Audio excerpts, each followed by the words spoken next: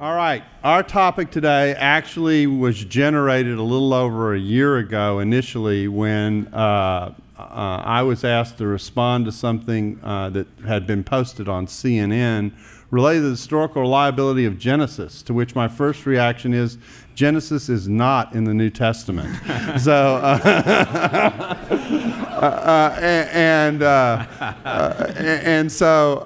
so in the midst of trying to respond, I sent SOS emails to my colleagues here in the Old Testament department, and it began a discussion that involved camels primarily, but then in the midst of the conversation, in snuck water wells and Philistines. Okay, now it's not exactly the normal thing you think of when you put a trinity together. So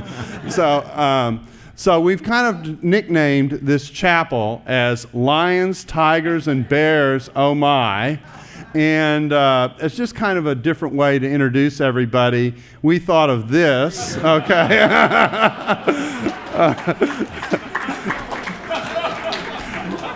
Camels, Greeks, and I don't know what that, Beers, oh my. So, not beers. Okay, that's right. So I'm noting that only one of the guys has hair. That's exactly right, yeah. And the question is, how did that happen? Yeah. But anyway, so our topic today, in case you can't tell, is reliability in the book of Genesis. And you know my guests here, Gordon Johnston and Bob Chisholm, with whom we've worked together for years. And so we're just going to dive in and kind of get started. And Gordon, why don't you help us talk about the nature of the problem? What do these three areas share? Okay. It's what's called anachronisms or alleged anachronisms. We've got another slide. We'll illustrate this in a minute. But the three alleged anachronisms, these are things in the wrong place at the wrong time. In the 70s, there was a song, I was in the right place, but it must have been the wrong time. Remember that? Okay, these are things that, okay, well, you're too young. No, Gordy. We need to work on cultural engagement and connection, okay? I guess I'm the anachronism. That's exactly right, exactly. It's like George Washington driving a Cadillac. Yeah, that's exactly right. Yeah. So we've got camels, Abraham riding camels, Abraham digging wells, and Abraham encountering Greeks or Philistines in Canaan. Critical scholars are going to argue those are things at the wrong time at the wrong place. All right, and so just to illustrate what historical anachronism looks like, there it is. The question I want to ask you guys is, what is Abe listening to? Do you know who he's listening to? Late 50s doo-wop. Okay. All right, so let's roll on here. And here's a little more realistic picture of the nature of the problem. The book of Genesis has the patriarchs riding camels, so kind of the original edition of the Kentucky Derby. So, so let's talk our way through this. Let's talk about camels first. Okay. Genesis has the patriarchs riding camels quite a bit. But Abraham gets his camels down in Egypt. Okay, that's an important point. Critical scholars, you can click that for us. Okay. You know, critical scholars are going to argue, though, that camels don't come in to the Middle East until about 1,000 years after Abraham. Okay, we've got the what's called the Black Obelisk of Shalmaneser, about 850 BC. You can see camels that are on it, but that's about 1,000 years after Abraham. And this is one of the earliest examples that we had of camels. You've got ancient Near Eastern texts that talk about camels about 1000 BC in Assyria. So for the longest time, they were arguing that the Bible is wrong on this, that the camels in Genesis are about 1,000 years too early. Okay, so, and obviously that's not where things stand now. Am I right about that? No, and so what happened was, just a couple years ago, two Israeli scholars were excavating at Timnah, and they found camel bones. It's one-hump camel bones. It's called dromedary. So wait, we aren't camel experts here, right? Okay, so there's two types of camels. Okay, there we go. And this is important. You got two types of camels, one-hump camels. This is, you can tell people what you learned in chapel today, okay? All right, go ahead. Yeah, there's actually people that study this kind of stuff. Okay, they're sick. Yeah, they are. You appreciate them, but... That's right. So these two Israeli scholars found at Timnah, it's a site in Israel, they've got one-hump camels, but the first time that they're there is about 1000 BC. So they argue, so the internet blog went crazy that these Israeli archaeologists have proven that the Bible's wrong, that camels don't exist in Israel to about 1000 BC. And that's true for one-hump camels. Now, for me, Darrell as well, a camel's a camel. In the Hebrew Bible, a camel's a camel. No, a camel's not a camel. There are different kinds of camels. There are different kinds of camels. That's right, okay. And you've got, whoops, here we go. You've got 2 types of camels. One-hump camels and two-hump camels. This is so you get it, okay? That's right. Now, this is important. Guy on the right. This is important. One-hump camels were late, two-hump camels were early. Okay? Don't even It take them 1,000 years to lose a hump. That's right. Evolution. Okay. So we've got two-hump camels in Egypt about 12,000 BC. That's way before Abraham. You've got two-hump camels in all throughout the ancient Near East by 7,000 BC. And two-hump camels are domesticated by about 3,000 BC. That's about 1,000 years before Abraham. Okay, so what's happening in the popular press and in mainstream scholarship is that they're not making a distinction between one-hump camels and two-hump camels. Now, one-hump camels were for trade. Two-hump camels were for travel. Okay, so TNT, right? TNT. You can preach that. You can preach that. Okay, all right. All right. So when you think about Abraham, was Abraham a caravaner doing trade, bringing product in with one-hump camels, or was he using two-hump camels to trade or to travel? He was traveling. And where does he get his camels? He gets his camels in Egypt. You got these two-hump camels in Egypt, 12,000 BC. 10,000 years before they need to be. Okay. So we got plenty of time. We got plenty of time. Okay. Okay. All right. So, and then I've got some bibliography if you're interested. Of course. Take notes quickly. That's exactly right. Yeah. Okay. Now, move on. Okay. Okay. So we not only have the archaeology, but we also have ancient Near Eastern texts. We've got texts from the time of Abraham, from Nippur, from Ugarit, from Al-Laq. These are all from the time of Abraham that talk about two-hump camels. Okay, so it's not just the archaeology. We've got texts.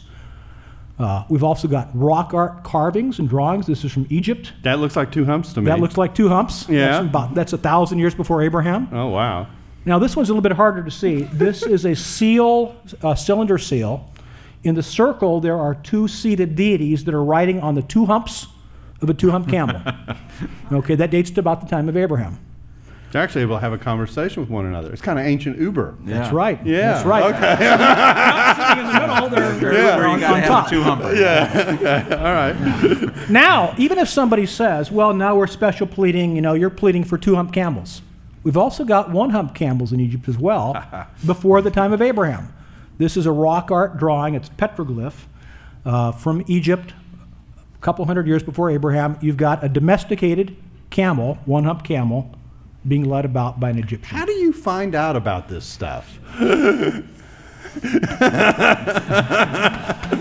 I've got a very boring life. No, he doesn't. We office by the counseling department. So sometimes, a couple months ago, I was out at dinner with my wife, and we were talking, and I started talking to her about camels. I was all excited about No, tell me it's not so. And she said, does anyone really care? We do. I have a similar story about the document Q with my wife. Yeah. Okay. Who or what is Q and who really cares? That's what she said That's to me. exactly okay. right. All right. So I feel your pain. Yeah. Okay. Okay, so that's camels. So that's camels. Okay. So camels down. Okay. So next up we've got. Is it water wells? Water wells. Okay. Water now, wells. what is it about water? It's been a long time since I've thought about a water well. Yes. Okay. We're going to talk about wells all over the place. Okay. All right. Okay. So with wells, we've got Abraham digging wells. Okay. Oh, the Hebrew got messed up there. That's fine. Yeah. Genesis 21 and Genesis 26, Abraham is digging wells. Okay. That's how Hebrew looks to most students. That's right. Oh, no, don't say it. Say it ain't so, Joe. I'm sorry to pain you. Say it ain't so, Joe. Okay, go ahead. Now, Okay. when you see the word well, it's the Hebrew word be'ir. That's so camels, tigers, and bears, be'ir. Okay. When you see the word well, most of us are thinking about the traditional well, stones with the pulley and the bucket, right? Okay. Sure. I mean, I think about that all the That's time. right. Yeah. Well, when you think about it. That's right. When? When? We're going to make you think about it. Exactly. Okay. That's not, the word well can mean that. The word well can also simply mean watering hole that you dig out in the middle of the ground. So when it talks about Abraham digging wells, are we talking about a traditional well, or are we talking about a be'ir, a hole in the ground without all the paraphernalia? Now, Abraham dug this well. Water wells come with accessories? They come with accessories. Okay, yeah. all right. He's got this well. We're told that he built the well near Beersheba. Okay. Now, in the 1950s, Israeli archaeologist Yahon Aharoni excavated Beersheba. And he said Genesis has got to be wrong because Beersheba was not built until 1,000 years after Abraham. And he found a city well there in a cistern that was not built until about 700 BC. So he argues that Beersheba's late, the well there at Beersheba's late, so the book of Genesis is fabricating like Abe Lincoln with the noise box. Okay, here's the picture of Beersheba, the two arrows, the cistern that I'll show you a picture of, and then the well. Here's the cistern. It's a massive cistern. Okay, lots that of is water. a water well. That's a water well, Yeah. yeah. Abraham certainly couldn't have built this, about 700 BC. Mm-hmm. Here is the reconstructed well at the city of Beersheba. So the question is the Bible claiming that Beersheba was in existence at the time of Abraham when the well was there, or does it talk about Abraham digging a hole, a water hole, where the city later rose up? Okay, now, the word for well, be'ir, sometimes refers to simple pits in the ground, sometimes refers to holes in the ground dug by nomads, sometimes but rarely refers to a traditional well. So based upon the number of times it's used in Genesis, like we're talking about a hole in the ground, and we're not talking about a city, because Abraham and Isaac dwelt in what? They dwelt in tents. It never claims that there was a city they were dwelling in tents. Okay, here's an example of a be'ir. Matter of fact, this site is actually called Be'ir Otayim, two wells. That's not our traditional well. This is about 2,000 years before Abraham. Let me back up, sorry. Here's an example of a be'ir in the Negev. Okay? This kind of thing is still done today. Here's a be'ir, here's a desert watering hole in India. They still practice the same art today. Here in Egypt are two Egyptians digging this kind of thing in the middle of the desert. We're not talking about this kind of well. Now, we see the word well, we default to our concept. We have to ask the question, how's the Hebrew word functioning? What was the culture? Now, this one's interesting because this is a well at a site close to Beersheba called Tel Arad, or the city of Arad. And this well actually was dug at the bottom of it. It was originally dug by the Canaanites 1,000 years before Abraham. Then you've got 3 different levels after that to the modern period. But if the Canaanites could dig this kind of thing 1,000 years before Abraham, and it got built up and built up and built up, why could Abraham have not done this out in the middle of the desert in the site that later became this well at Beersheba?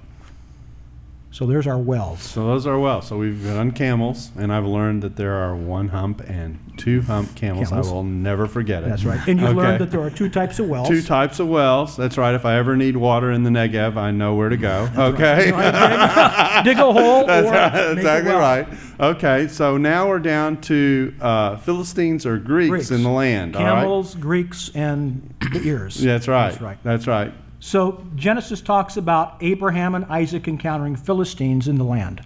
One group of Philistines is a city of Gerar. Now this becomes an issue because the Philistines were part of the Sea Peoples who invaded Canaan and the ancient Near Eastern world about 1200 BC. It's about 1,000 years after Abraham.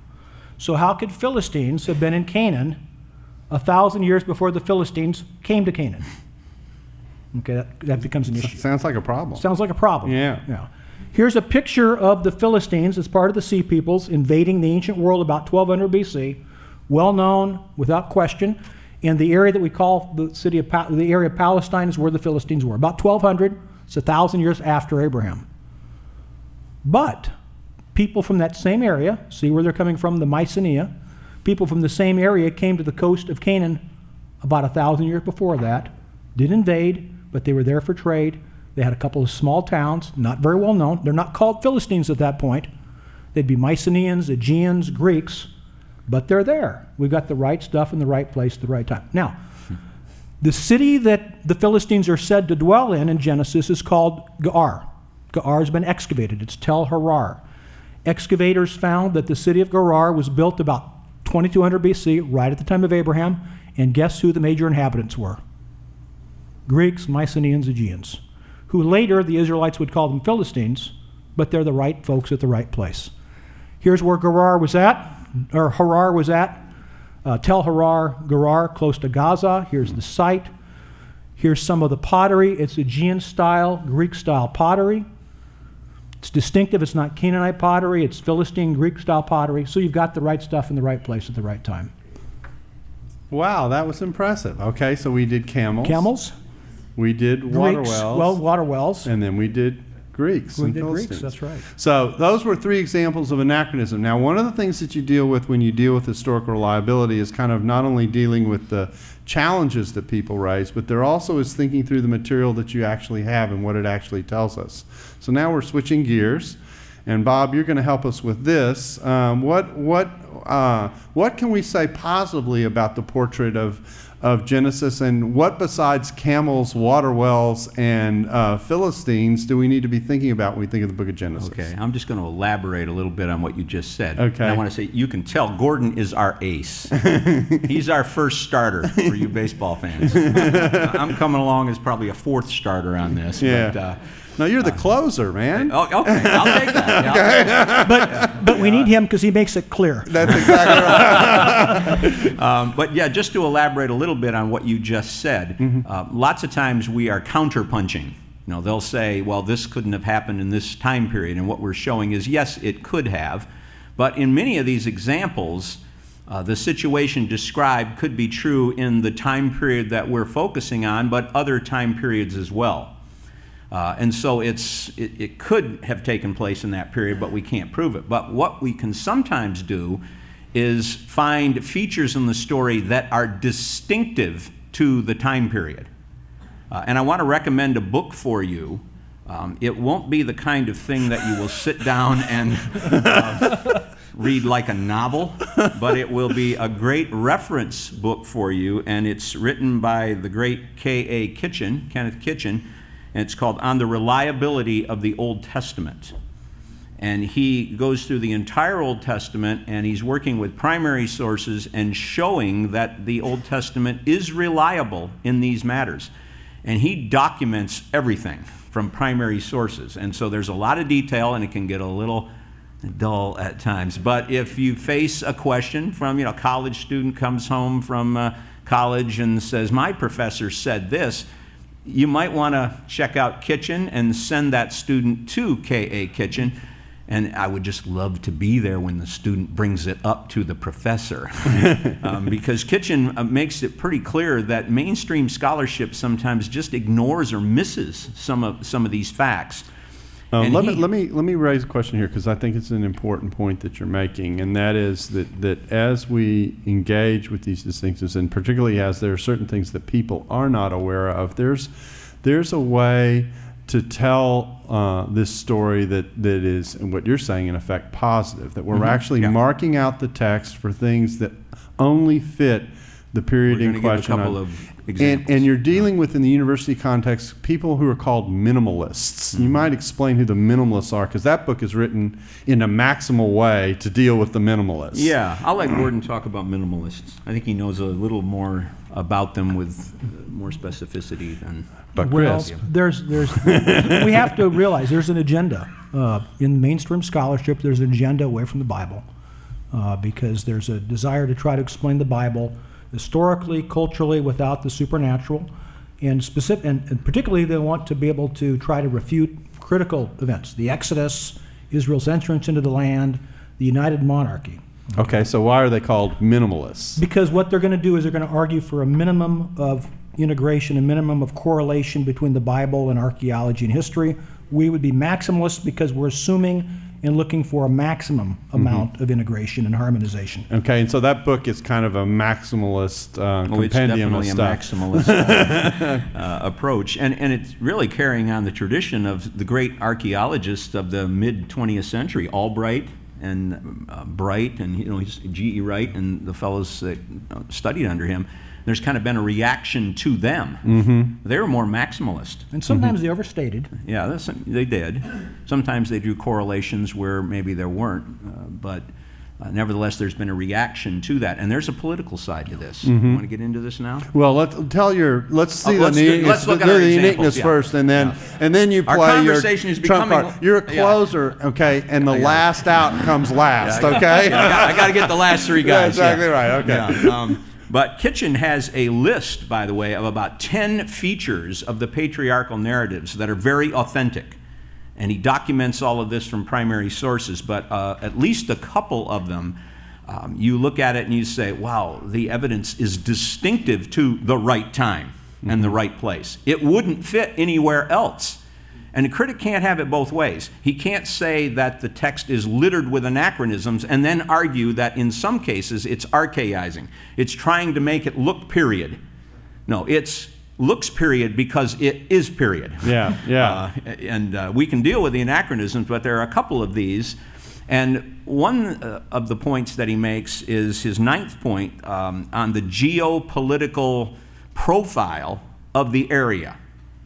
Okay. And so he points out... Geopolitical profile, what in the world is that? Well, we're going to explain. Oh, okay, all right. What people are living there and how the political structure of the land works and all of that. So I'm going to get there. Okay, all right. And so he points out in the 12th and 11th centuries, you know, when you're back in the Judges period. About 1,000 years after Abraham. Yeah, 1,000 years after Abraham. Canaan is divided up between the Philistines. They are there as a major force. You know, when you're reading through Judges and Samuel, that the Philistines are a factor. They're a major force. You have your hill country residents, and Israel is there as a nation and trying to survive. And you have Canaanites on the coastal plain. But in the patriarchal narratives, when you move back into that time period, it really is not the Canaan of this later period. It's Canaan as we know it from an earlier period. In fact, the period where the Bible puts it. And so there's no major Egyptian presence, and we know that there was later in Canaan. There's no what he calls overall monarchies, you know, no large monarchies that are dominating territory. No Philistine pentapolis, you know, the 5 cities of the Philistines. We really don't have that in the patriarchal period. We've got this Semitized Abimelech in Gerar, who's one of these Mycenaeans, you know, who's moved in there and is settled down, but we don't have a major Philistine presence in the patriarchal stories. And furthermore, what we see is we've got some city-states, and we've got rulers of those cities, but we've also got rulers of like these semi-nomadic people. We could call them sheiks, maybe, or tribal chieftains. And they're around the land. That's what Abraham is. That's what Isaac is. And in the Egyptian execration texts, which come from 19th century, that's exactly the way they portray Canaan at this point in time. And there's a story of Sinuhe, who is this Egyptian, and he is helped by these pastoralists, these Asiatic pastoralists. He's thirsty, he's wandering around, and they help him. And when you read that story, you could look at the guys who help him, these Asiatics who are kind of semi-nomadic moving around, and say, that could be Abraham. That could be Isaac. So Kitchen's point is the patriarchal narratives fit early Canaan, early second millennium, as we know. Only that. Yes, yeah, if it were anachronistic, we'd have Philistines all over the place. There would be a different geopolitical structure in place, and so it fits really only in that period. Not the later period. And with Sinuhe, it's important because we know the Egyptian king that he was under. We're talking about 1950 BC. Senusret, yeah. Abraham is around 2000 BC. I mean, you're right within that time frame. So, and part of the point is, just to flip it a little bit, is the idea is if this were written later, they wouldn't know about the different cultural conditions that existed earlier. Or they'd be unlikely to know about it, and the fact that they portray it in a way that fits uniquely this period shows that at least this material is coming out of this period. It's sourced in an earlier period. Yeah, if we say Moses is using sources, he has sources that are reliable, accurate from that earlier period that reflect the context of the earlier period. They're just not making stories up and letting No. their own culture bleed into it by There's not a accident. bunch of anachronisms. Exactly. It's period. It fits the period. You mean Abe doesn't have a boom box? No, apparently not. Okay. All right. So, Yeah. And then another, he also talks about Joseph. He has a special section on Joseph, Kitchen does, where he talks about how the Joseph story is very authentic and fits the period in which the Bible places it. And one of the interesting facts that he brings up is the price of slaves. Remember, Joseph was sold into slavery. And the price for Joseph was 20 shekels.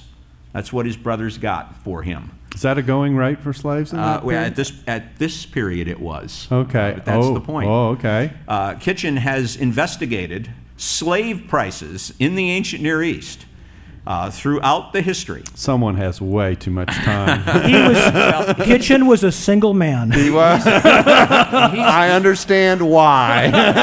He's a leading Egyptologist, by the way. He's on our side, but he's a leading Egyptologist recognized in Britain. I think he's at the University of Liverpool. The guy sight reads hieroglyphs. Yeah, okay. I would expect him to. That's what happens if you're single that long. You start sight reading hieroglyphs. But what he in his investigation of slave prices throughout the ancient Near East, he goes back to an earlier time period, and this just gives you a feel for how the attention to detail that he brings to the table. In earlier times, under the third dynasty of Ur, 10 shekels was the commonest price.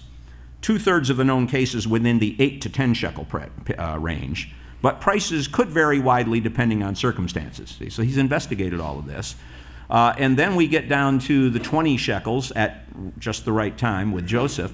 A little bit after this, as we move further along in the second millennium, the price goes up to an average of about 30 or more. So it's inflation. He uses that word. And by the time we're in the first millennium, male slaves in Assyria are 50 to 60 shekels. It's getting way And too it's expensive interesting, for me. in 2 Kings 15, where Menachem had to pay Assyria to get some of his people back, that's the price he paid. It fits the period, but it doesn't fit the earlier period with Joseph. And then the price just seems to escalate. Under the Persian Empire, it gets to 90, even as high as 120.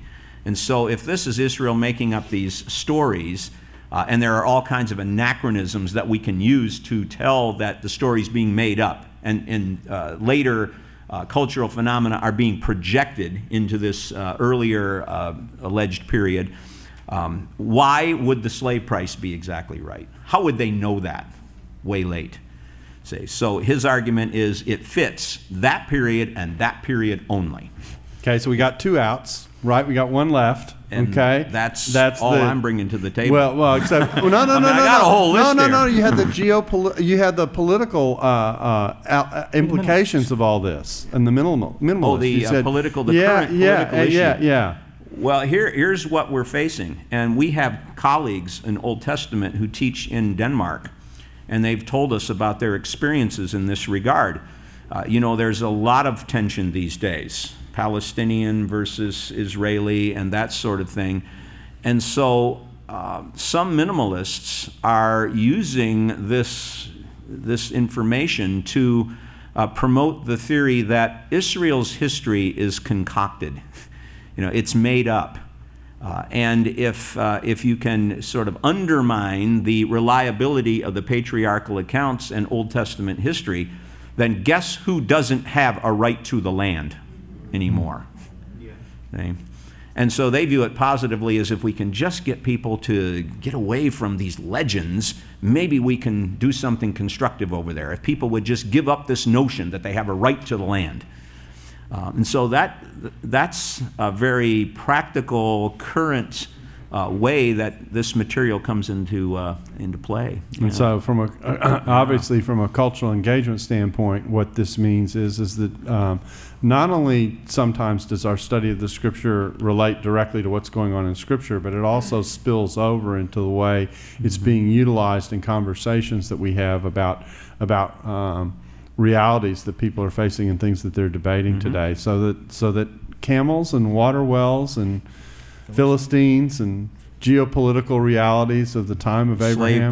Slave prices.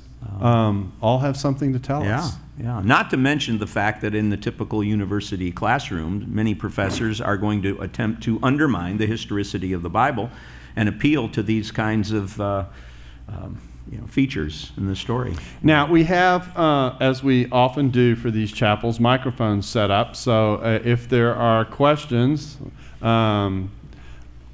we're off and running. There's Steve. Hi, Steve.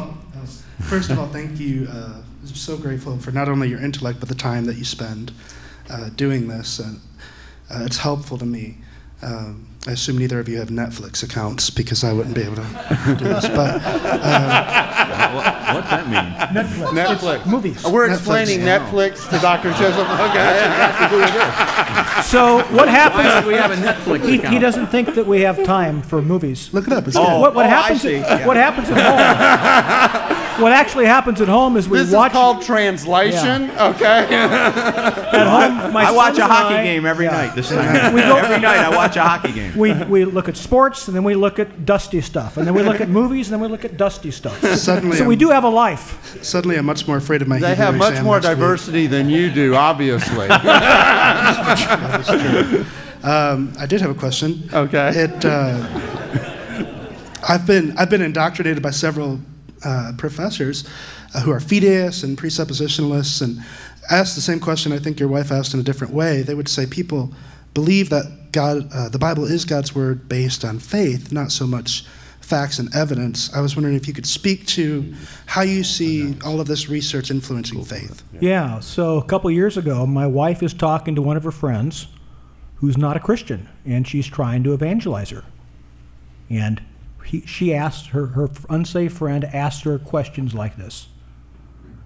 So I come home one night, and she says, "Okay, tell me, Mr. Old Testament scholar, Tell me about camels. what do you do with this?" And so we have these kind of conversations. Now, these are not I've learned not to bring up these conversations.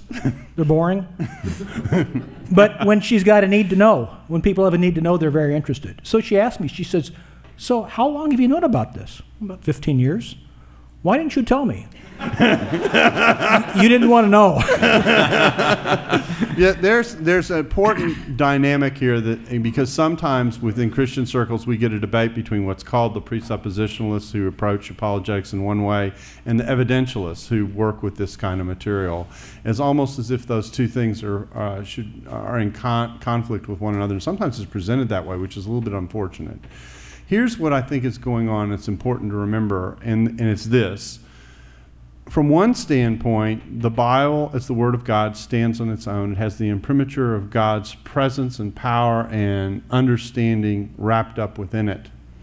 And so for a presuppositionalist, it's an insult to the Bible and an insult to God to try and defend it. God doesn't need defending. And so you just present it and people are accountable, and that's the way that approach, generally speaking, works. A little oversimplification. I'll probably get letters from them, but but anyway. But then the evidentialist comes along and says, now wait a minute. The moment you say the Bible says to someone who's not a believer, it's not a warrant for them. It's not an authority. It's not a source. They want to know or begin to know why they should even care about the Scripture and what it has to say, that kind of thing. And so what this material does is it's designed to what I call give pause to the person who has never thought about the Bible seriously, and to say, there's some things here that fit, that tell us that the story and the contents within it are worth paying attention to and seeing what they're all about. And that's the evidentialist side of the equation, if you will. And so one of the shifts that's happened culturally, of course, is that we used to have a Judeo-Christian net in our culture underneath even a superficiality Judeo-Christian presence. And so if you said the Bible had a respect given to it that I think, generally speaking, is certainly less the case now. And that is what this stuff helps us with. And it isn't isolated. These specials that show up, particularly at Christmas and Easter, are seen by millions of people at the same time. And for someone who never darkens the door of a church, their understanding of religion and history is framed by those documentaries and what gets said in them and what gets presented in them. So you, as a minister of the Word, wherever you're ministering, whether it be in a junior high or high school group or a university group, or even in the context of the main service when you're talking about pastors and that kind, sometimes we'll find these questions coming up. Now, I'm not saying you should go out and preach a sermon every week on the themes of apologetics like this, but what I am saying is this: an awareness of this is actually very important, because now and again when someone brings a question that's been in the public square and you show there is a coherent response, you do something positive in thinking about how the Scripture is seen. Real quick, can I Yeah. we'll get to the question. I've actually experienced this doing evangelism. I was doing evangelism at the Denton Arts Festival, and there was a fellow, he was kind of watching, and I saw him, and I go, and he came over, he goes, and I started to share the gospel with him. He goes, I said, you take the Bible seriously, huh? I go, yeah, I do. And he says, well, I was reading this book about how Israelite religion evolved from monotheism. There were these gods. Yam is the way he said the name, Yam. And I said, oh, you're talking about the theory that Israelite religion evolved out of Ugaritic Canaanite myth. It's Yamu, by the way. And and I knew about this. I teach about it. We teach about it in OTI. And so I took about 10 minutes and engaged him and explained to him. He'd read this book, and he was looking at the evidence the way it had been laid out by the author of the book. And what I did, I took that same evidence and explained it a different way. And it was like a light came on. He goes, wow, that's really interesting. He says, you've just given me a whole different way of looking at this. Now that that shield was down, can we take the Bible seriously? Now that the shield's down, I jumped right in. I said, now let's talk about your sin and what Jesus did about it. Because I don't play around. That was the day he became receptive. He listened. That was the day needed somebody a new doctrine was invented, Yamu Atonement. From Yamu to Atonement sounds like a title of a best-selling book. It was amazing to me that the Lord brought him to me. Absolutely. Probably divine providence. The only person in Dallas. Who else at the Denton Art Festival that day could have engaged him on this, and the Lord brought him right to me. Wow. Like a tractor beam, I just went like this. And he heard the gospel. Yeah. Ilya. So for some people, it's the historical side, which I think in some circles today is not as accessible because people will get lost in the debate. But I think the ethical issues with the Old Testament have a lot to do also with the unreliability of the Old Testament as an informative text. So how do we approach that side for the people that might not really care about the historical issues but are looking at the ethics of the Old Testament? Great question, and this is a chance for me to do a plug. Yeah, we got a chapel for that. We did an entire chapel a couple of years ago on genocide in the Old Testament, which is we spent the same amount of time we're spending now on camels on genocide, okay, because we're committed to thrilling you in chapel, and we talked through not only the ethical dimensions of the question, the way it gets raised, but also the lesson and the application that comes out of the fact that it happened. And what that says about how seriously God takes sin and accountability and those kinds of themes and ideas. It is the most, I think for many people it's the most difficult hurdle in relationship to the Old Testament.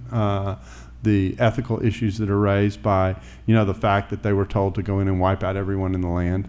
But we looked at the really peculiar set of circumstances that caused that command to be given, and also reflected, looking back, on what happened as a result of not executing that command. And so, so yes, that's a very, very important feature of the total picture, and it's something that is a part of the conversation, because obviously once you start talking about the reliability of Scripture, you're not only talking about the history side of things, but in some cases there are ethical issues that are raised in the Scripture that also raise questions. And the thing that most people who have grown up in the church all their life are not aware of is how much this stuff gets talked about in university contexts, in university campuses, in religion courses. They're not called Christianity and Judaism courses. They're usually titled as religion courses of one kind or another. Sometimes it's Second Temple Judaism and that kind of thing. And all this stuff is raised. You know, we talk a lot on this campus about people like Bart Ehrman, but Bart Ehrman has written the most popular introduction to the New Testament text used in university campuses across the country, and it's published by Oxford University Press. So, so this stuff is real and out there, and people are aware of it. And what people do is they grab onto these issues as a way of creating their, what I call their anti-Bible lists. Yeah. And in the midst of that, they drop these little nuggets on their Christian friends who share with them as a way of inoculating them from the conversation. How do I know that? Because I used to be one. I used to be someone who didn't believe. I didn't come to faith until I was in my college years. And whenever anyone got too close with me with the Bible, there were certain questions that I could ask that I knew would deflect them. Some of them would be the problems in the Bible set of questions.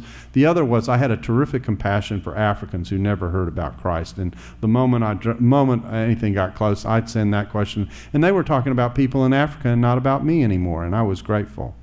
So, so I think that understanding how those kinds of conversations work is an important part of this, and reliability is but one feature of it. Well, our time is gone. Let's thank our participants.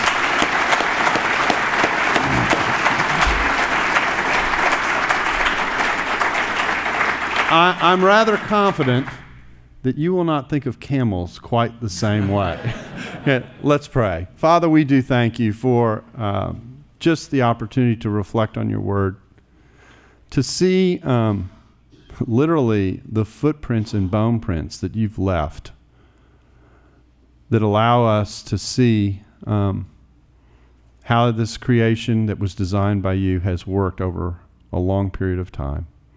We do thank you for the people who have dedicated their lives in one way to searching out these little facts, this minutia, that at the surface looks like, oh, it's fascinating and interesting, but what really role does it have? And to see that there actually is some practical value that comes out of it. We thank you for people who dedicate their lives to those kinds of efforts. And I thank you for my colleagues who I could email and they would be ready to respond. Equip us to not only teach and preach your word, but to know how to give a defense for the hope that is within us. And we thank you for the one who is defended in it, not only you, your Son, and the Spirit, who by their presence and power show your care. We ask these things in Jesus' name. Amen.